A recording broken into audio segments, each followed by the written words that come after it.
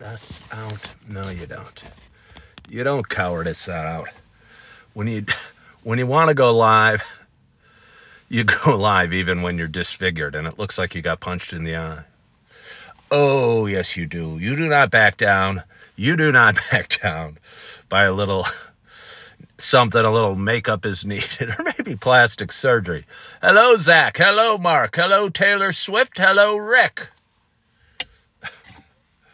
I'm laughing with me at my eye. I can't believe how disfigured I look. Hello, Essie Gill. Hello again, Rick. Hello, Julie Flanagan. I loved your new profile picture. Thank you for posting it. Rick is down with cup 2. I'm somewhere in the middle of pot 2, Rick. While you are so clean cut, you look so handsome. Well, I appreciate that, Zach. Zero Zippins. I could do a toothpaste commercial. Oh my gosh, the flattery will get you anywhere. Yes, they are, and it's a real eye too. But I appreciate. We shouldn't focus on the negative. I should just absorb all the warm fuzzies that Zach Zero Zippins is giving me. Julie Flanagan, thank you for the rose, and thank you all for joining on this Christmas Eve. My name is Ken Tracy. Good morning to you. And this is a super duper special Thoughts from the Gym. It's a Christmas Eve edition. Oh, yes, it's a Christmas Eve edition. It's a show I started. Oh, I love telling the stories, spinning the, I don't know, saying the lore or spinning a yarn or telling the story. Or my story grows more huge in every retelling. But I started this show, Thoughts from the Gym, over 4 months ago. 4 months and a week ago. And I was thinking about that as I was finishing up my workout. Thank you for following the live creator, Kermit the Frog. I was thinking about that as I was finishing up my workout today, that I was kind of proud of myself just for still being here and still coming to the gym 4 months after I joined. I think it's fairly easy to join, go out and work out real intensely at the beginning, but kind of fizzle out and lose your steam. And honestly, when I first joined, I was going almost every day because it felt so good. But I've gotten down to a more realistic frequency, I guess, of about 3 times a week.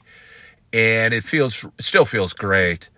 And again, I felt some pride as I was finishing up my shower and getting done with my workout today, that I'm still here and I've been working out steadily, a few times a week for 4 months. And again, I think habits make the man, the woman, and the child. And I promise you, working out is one of those good ones. I was talking to my wife this morning and telling her our plans, and she's still got some last-minute Christmas stuff to do. And I was saying, hey, it's not a must, but I know my day would feel a little bit better if I got a workout in. So here I am, and I just finished it up, and I just thought about hopping on and going live with you for a minute and just sharing some thoughts. Somebody asked if where I am, they said Kate asked, it's overcast where I am. I live in Naperville, Illinois, which is just west of Chicago. Hello, Miss Hampton. Kermit the Frog is asking if I like my jacket. I like it a lot. Nothing too fancy. And it's not that heavy. Honestly, you wouldn't want to wear it if it was real cold out, but it's kind of nice. And when it's really cold out, I will wear it as an undercoat to some of my heavier coats. So I do like this coat a lot. I don't know. Go buy yourself one. I don't know how much it costs or what have you. I should put it on the link to my bio. Great high school science program there in Naperville, at least last time you checked. I would not doubt that at all. My oldest stepson just started going to Naperville Central High School, or at least this fall he did, and we are blown away with the facility, the schools, the services that the Naperville schools offer. And one of the things Naperville's known for is its great school system, supposedly one of the best in the state. And yeah, no, we're fortunate to have our kids going there. I live with 3 of my stepchildren and 2 of my little babies, and I have 2 little girls. Not little girls, they're big girls now. That live about 10 miles away with their mama. Hello, Jimmy. But anyway, again, this is Thoughts from the Gym. The thought of the day is proud that I've made it this far.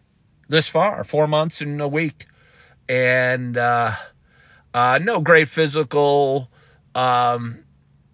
reports for you, but I think one of the keys to me making it and hanging in there and is being flexible and being kind and being gentle with myself. There were times I was doing various exercises that were hurting, not a good sort of hurt, a bad sort of hurt, and I could have easily gotten dejected and stopped going and canceled my membership, but I kind of rolled with the flow, if you will, and changed what I was doing a little bit. I've added some lat pulls, some row machines, and still doing bench and curl and core and some stretching.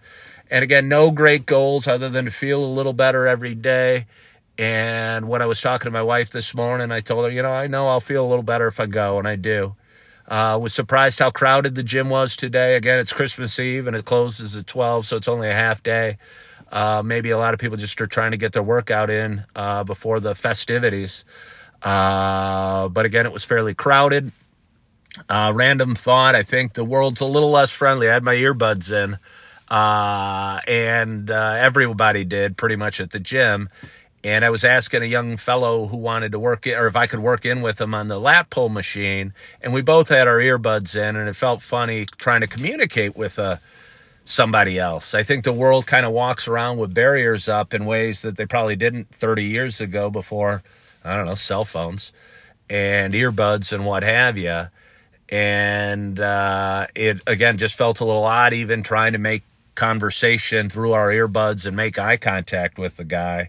But we did, and we worked it out and got our workouts in, and hopefully he has a Merry Christmas, and I know I'm going to have a Merry Christmas as well. So I just wanted to hop on and say Merry Christmas Eve to you. I so appreciate you guys for joining.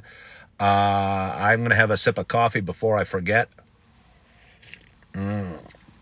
Oh, should have had one before I went live today because I was really itching for it. It's the pumpkin spice. I'm going to stop by Starbucks, I'll tell you.